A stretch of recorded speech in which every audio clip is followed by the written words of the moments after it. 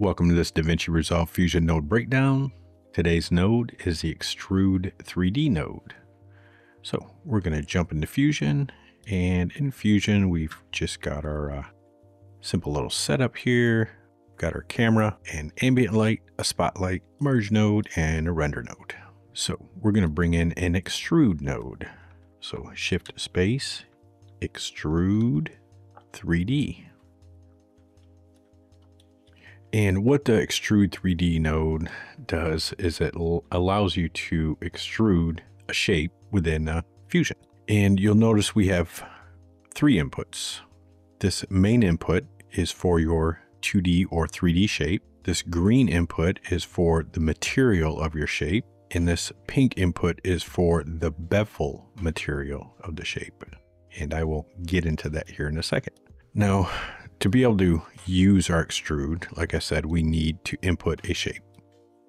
And our regular shapes, like our rectangles, don't work. So let's go ahead and delete that. So in order to use this, we need an S shape, which I know I haven't gone over yet, but Shift space and type S. You'll see all these little shapes with S in front of them. So we can bring in, say, an S ellipse and add it. This is a different type of shape node, and these are the shape nodes we need for 3D elements. And I will eventually go over all these shape nodes. So all we have to do is input this into our extrude, and let's go ahead and stick our extrude node into our merge, and we can see our little shape. And first thing we're going to do is on our extrude node, we have a transform button. So this will help us transform our shape into 3D space. So we can move it back on our Z axis. So we can get it in the camera. And let's go ahead and bring up our render. And let's bring that back. We have a shape and I can rotate it. But let's go ahead and rotate it on the Y axis. So within our transform node, we can translate it, rotate it, change our pivot location, and change our scale, just like on most other 3D nodes. Under the controls, we have two extrusion styles. One is classic and one is custom.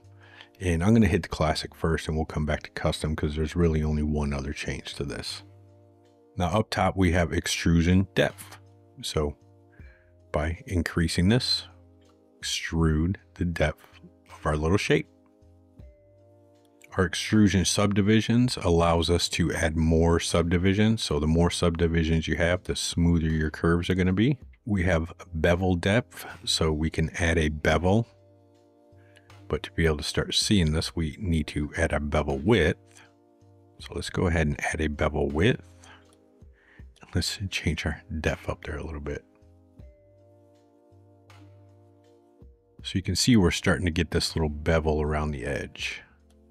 So we can change that a little more if we want. And let me rotate it so you can kind of see what's happening.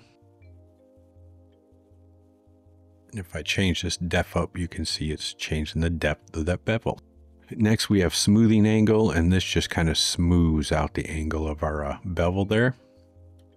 We can select whether we want our bevel in the front or not, whether we want in the back or not. And curve tessellation just, again, helps us smooth out that curve. And once I go too far, it's just going to go crazy and pop away.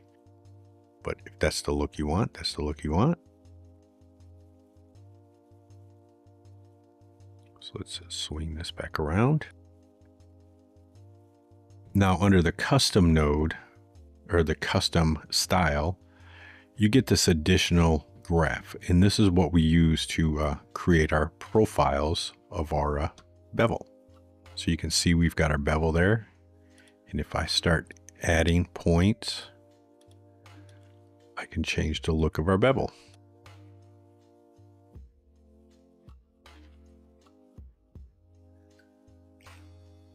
So based off this is how our bevel will look. And we can change the overall extrusion depth, our bevel width, our angle and our curve tessellation. And under the material tab, this is where we use these inputs. Override the diffuse colors, which are our inputs, and we can select a color. So whatever color we want.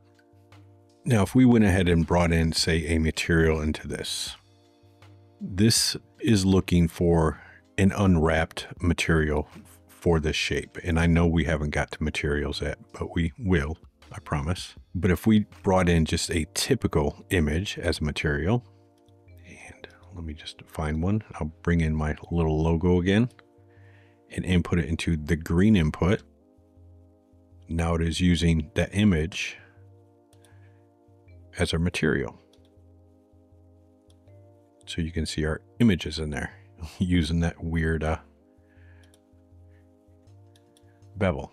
So let me switch that back to classic. So you can see as we change our bevel, we change the look. We can change the extrusion depth.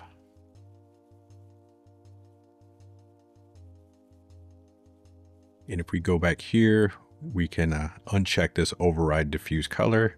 So it's only using the color of our actual input.